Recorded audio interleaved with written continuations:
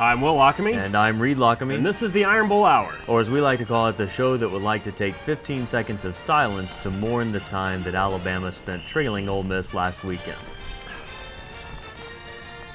Okay, really, that's enough. That's enough. On tonight's show, you don't mind if the enforcer here, Dragon, gives a look, huh? Search. Okay, it's great. No? Well, you mean that's style, you know what I mean? You know, different strokes for different folks. He has a tie on, you don't.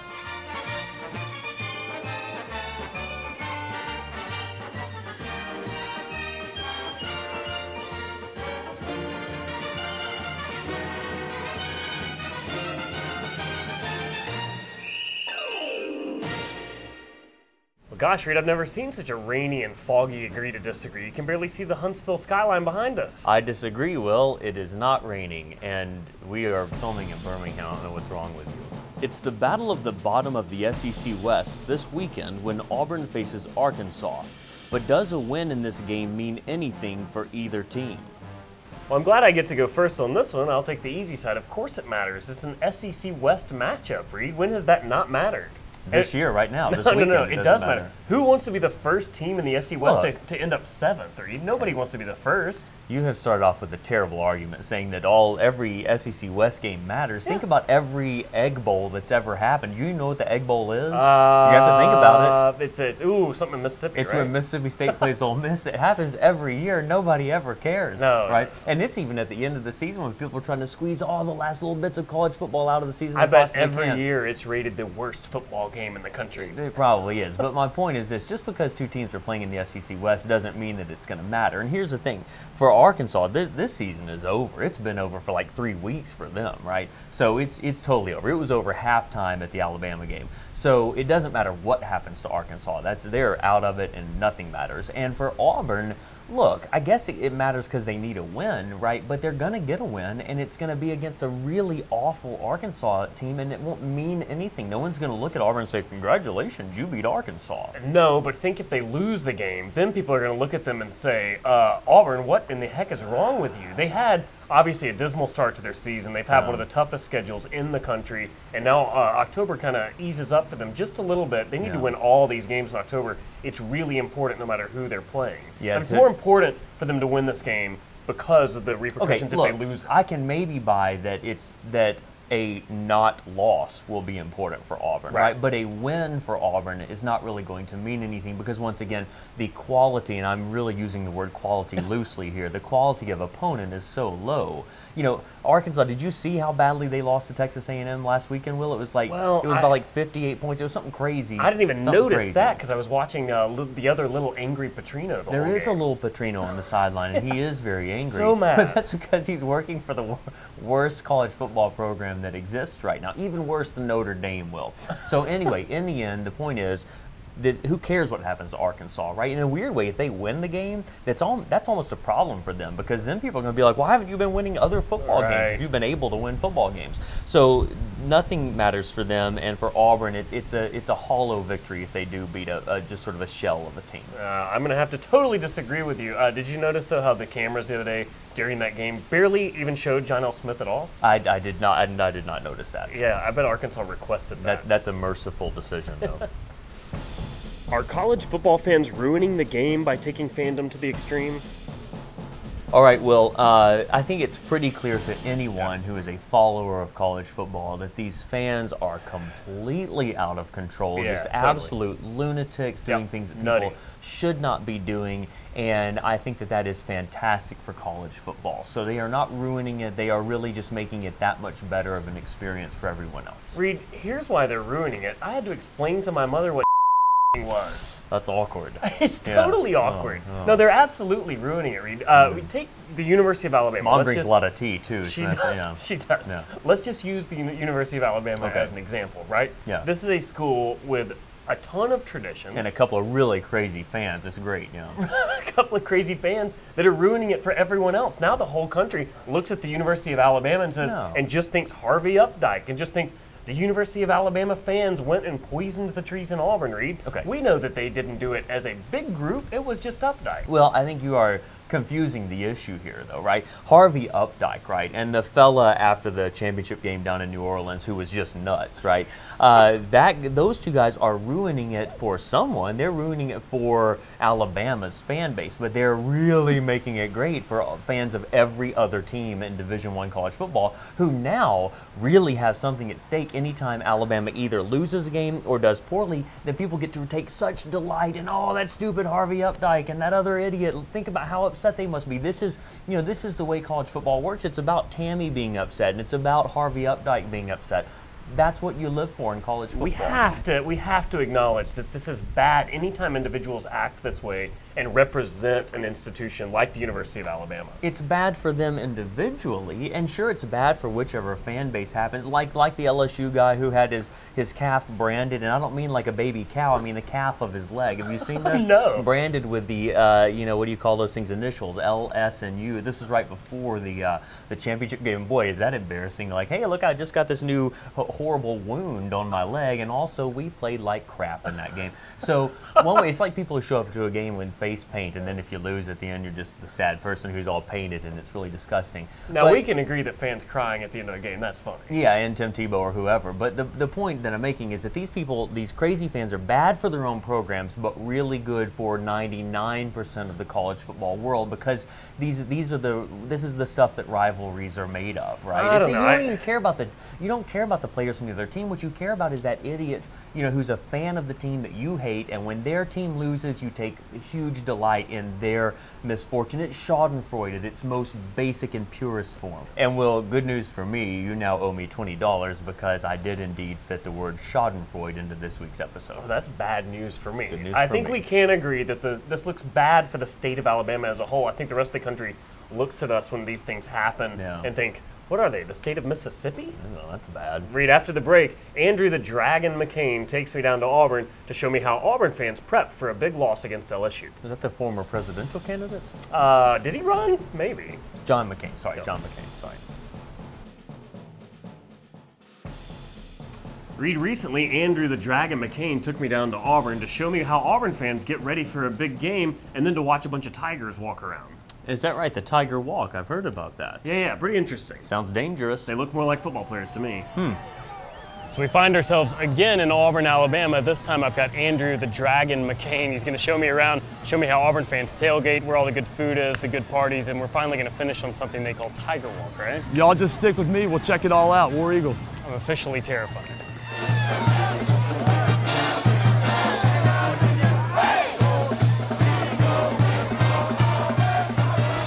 Now, out of everything that I predicted today, I didn't predict this heat. It's pretty hot out here. It is smoking hot outside right now. I'm sweating. Well, speaking of smoking hot, there's some former Auburn players here. It seems this is where they tailgate. How about this, huh? We've got Tommy Trott, Joe Cope, and Cooper Wallace hanging out right now. What's going on, guys? How you doing, man? Good to see you guys. This is where all the star players, star players hang out. I don't want to include Tommy. Yeah, a lot of us, man. We try to get back together and have a good time on Saturdays, man. Come enjoy the crowd. Excellent. Now, as all the other fans are hanging out, do they recognize you guys? Do people know who you are on here? Sometimes. I think we're all about half the size as when we were actually playing, so Andrew McCain's actually a quarter of the size. Exactly. Probably pretty close. Tommy, any chance you're going to get back in the game this evening? I think the fans would prefer I didn't. Just gotta be honest Because somebody who took your place there? Lutzenkirchen. Way better than Kind of good. It was time to put my newfound friendships to work on the field. So, guys, you got a little football game going? Yeah. Mind if I get in on this? Yeah. You guys versus me, huh? Yeah. Awesome. Dragon! Yo, come on, Sherry. This? Y'all, come on. One play, huh? Ready? Be my center there? Joe's the center. Knock it out. Oh, God. Hey!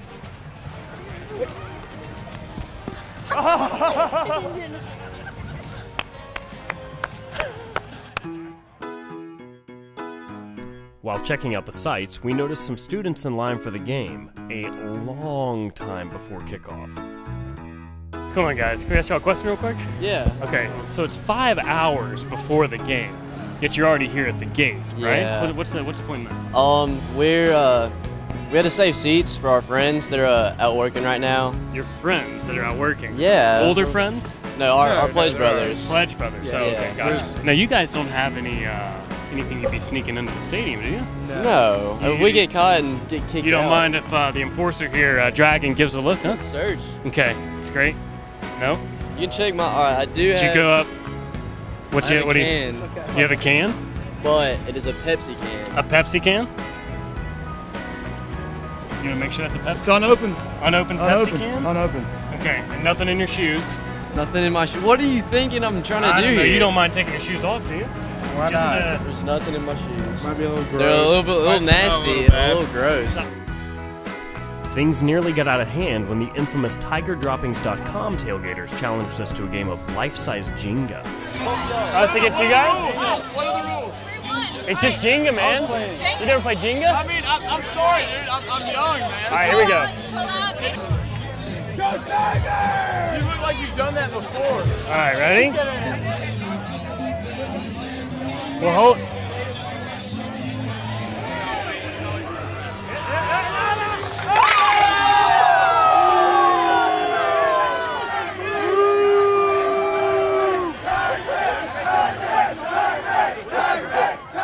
We decided it was probably best just to head over to Tiger Walk. Now, Andrew, I'm not the most punctual person in the world, but I thought showing up 30 minutes early may be plenty of time, but apparently not for Tiger Walk. One would assume so, but let's be honest, they take it pretty seriously around here, especially the LSU game. It's going to be a big night, man.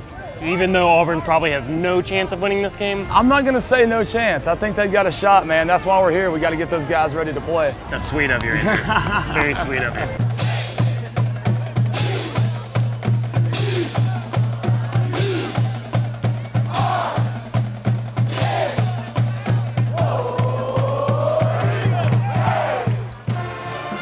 They actually started the Tiger Walk when they used to live at the dorms, and Pat Dye had them walk down to the stadium from the dorms, and that's how Tiger Walk started. And now so many teams try to mimic it, man. Trying to figure out what Auburn does to do so well, right? I suppose so. This year we're just trying to keep it going, man. Let's go, T. I love you, man. Hey, go make me proud. Play with heart, baby. Got you. All right, so that's your boy Lutzy Kirk. That was Lutzy coaching right there. That's my man. This is the moment when you realize that the word fan was derived from the word fanatic. Right. You know? Like, this is when it all comes to light. I mean, look at, that's just nuts. That's silly. The Dragon was right. There may be copycats, but there's only one Tiger Walk. Well, thanks a ton to Andrew McCain and everybody down at Auburn for being so nice while I was down there. Reed, did you see me totally destroy those guys in football? Well, I saw you beat the small children. Oh, but I beat them. That's like beating Arkansas. It's meaningless. We covered that earlier. Yeah, for sure. Hey, Reed, up next we're going to hang out with former Alabama Crimson Tider Derrick the Classic Lassic. Derrick Classic. Mm-hmm. Reed, it's time for rapid fire questions on the grill, brought to you by Billy's Sports Grill, of course, with former Alabama Crimson Tider Derrick Lassic. Ready, Derrick? Yes. All right, Here we go. More exciting victory, beating Miami in the Sugar Bowl or beating the Bills in the Super Bowl? Miami in the Sugar Bowl. Okay. He's a homer. Yeah, we're here in Alabama. That'll play well to our base. That's There you good. go. As a Bama alum, but also a former Carolina Panther, you a Cam Newton fan? Scam Newton? No. Oh, shots fired. Watch out. Interesting. Your performance in the 1993 Sugar Bowl was classic. Do you mind if we start calling you Derrick Classic Lassic? Oh, been there, done that. Oh, nice. Derrick Classic Classic. Classic. Derrick Classic. Derrick Classic Classic. I Sounds like good. it. Rumor has it that 7 Alabama players dozed off during the game against Arkansas. Do you believe that, or you think it was more than 7? More than 7. Yeah, probably so. True or false, Eddie Lacy and Kenny Bell are planning on dressing up as Milli Vanilli for Halloween this year. False. Have you seen their hair, though? Yeah, well, you know, I kind of like it. Oh, come on now. I do. Seen it down? Who was the first person who wears dreads at Alabama? I was. Oh, Okay, that's classic. fine. How many teams are there in the Big 12? 12. No, I it's don't actually think that's 10. right, It's actually 10. How many teams are there in the Big 10? 12. There are 12. That's correct. It's There you go. ridiculous. You get it right eventually. Yeah. How well can you spin a football on the ground? 12. Nice. 12. 12 times. That's good. No, pretty well, pretty well. Great. Does Emmitt Smith ever ask you to stand in for him at awkward family functions that he'd rather not attend? He has on a couple of occasions. If there's a contract dispute. Yes, exactly. Okay, interesting. Good. So we're going to try to ride an elevator? Let's go ride the elevator.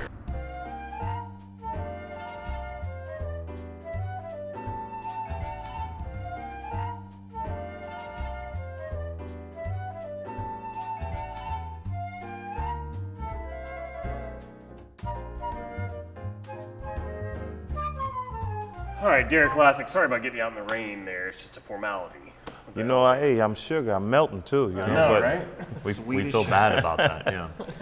All right, so let's jump right into talking about this year's Alabama team. We talked on the show last week about how maybe they haven't really been tested yet. They play an Ole Miss team this past weekend. It's not regarded as a fantastic football team, or even a football team at all. Some people don't. Yeah, exactly. So how do you gauge this year's Alabama team? Do you think they're great, or are they just good, or what's the deal? I mean, what time will tell. You know they're going to be well coached because Coach Saban does a great job of getting the guys prepared. He's going to have some great athletes. He does a great job recruiting. It's just all about going out there and executing and establishing an identity. Well, let me ask you about the change in college football from the time when you played to now. Your team famously came up against a Miami team that was full of all this smack talk, and it seemed like there was a lot of personality between the players. And nowadays, it seems like a lot of that craziness has moved to the fan bases, and you don't see that as much between players. Do you sense that as well? How is it different now? It is, and well, they can talk trash on Twitter like McCain was doing with the Honey Badger. Yeah. They can do it that way, but on the field you can't really do it as much as we did. You can't celebrate like we did. You're not supposed to spin the ball in the field anymore. Definitely right? like that. Yeah, things of that nature. They let us be boys a little more now, and I guess they want to try to clean the game up, make it a little more like the NFL. But the kids still have ways to talk trash. I have to point out, I thought our dad was the only person that referred to Twitter as tweeter. But now Derrick Lassic. But they tweet, they tweet. Some people, I know as the rules have changed, have sort of lamented the fact that no longer can people do end zone dances and all that. Do you think that the game would be more interesting and exciting if players were allowed to sort of, strut their stuff a little more? Yeah, I think so.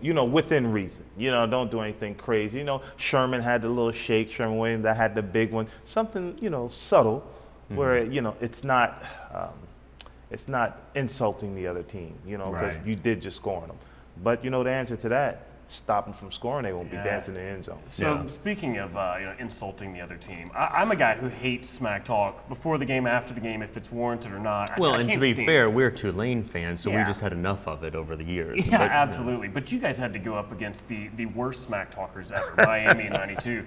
What was that like, hearing all that? Because, I mean, you guys were an underdog. They were letting everyone know that, and they just thought it was going to be a walk in the park. So what was that like for you guys? When I was coming up, Miami, Oklahoma, they were the two best teams in college football for a while, and they always talked trash. You hear of Alabama, great tradition, business-like going there, and they don't really talk trash. So we knew that going into the game. We knew what to expect from Miami. So, some of us got drawn in a little bit, i.e. the Roosevelts of the, the Prince maybe a little bit.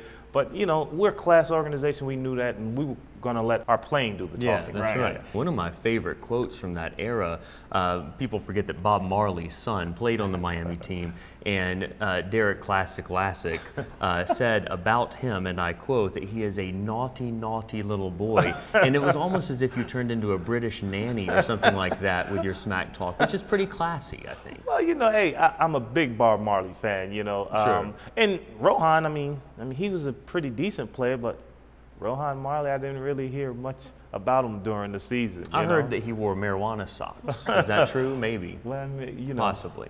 So did you know going into that game, did you guys feel confident you were going to win? And people always say that, but did you actually feel confident? Yeah, I honestly thought we could win that game.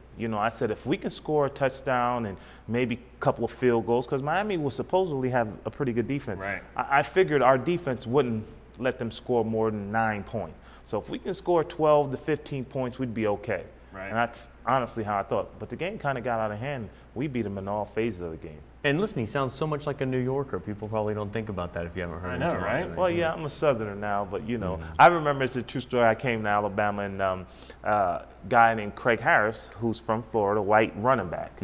So he's like, I'm sorry, what? He probably didn't get a lot of playing time. Well, this is the story. He's a white running back, so he's like, he met me, and he's like, man, where you from? I said, I'm from New York. And he knew it because, I was pretty highly recruited. And he said, oh, okay, they don't play football in New York, do they? I said, oh, yeah, well. I said, where are you from? And he said, I'm from Florida. I said, oh, okay, what position you play? I knew he played running back. He said, running back. I said, fullback? He said, no, running back. I said, linebacker.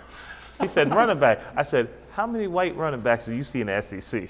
You'll be a fullback or a linebacker before you leave here. So, and then was he? He ended up being a special teams and a fullback. Of course, yeah. And he got your water for you as you came well, off the field. me and Craig were pretty cool. Craig's a pretty good guy. But him giving you a hard time, he sounds like a naughty, naughty little boy. Yeah, he was a naughty. I started to spank him, but you know. Yeah, sure. Awesome. Yeah. Well, this has been a lot of fun, Derek. Thanks for hanging out for sure. Yeah, absolutely. I like this. We should make that a new formality. Shaking hands. Yeah, shaking hands. Up next, it's time for the Wickles Pickles Picks of the Week. Wickles? Yeah, they're great.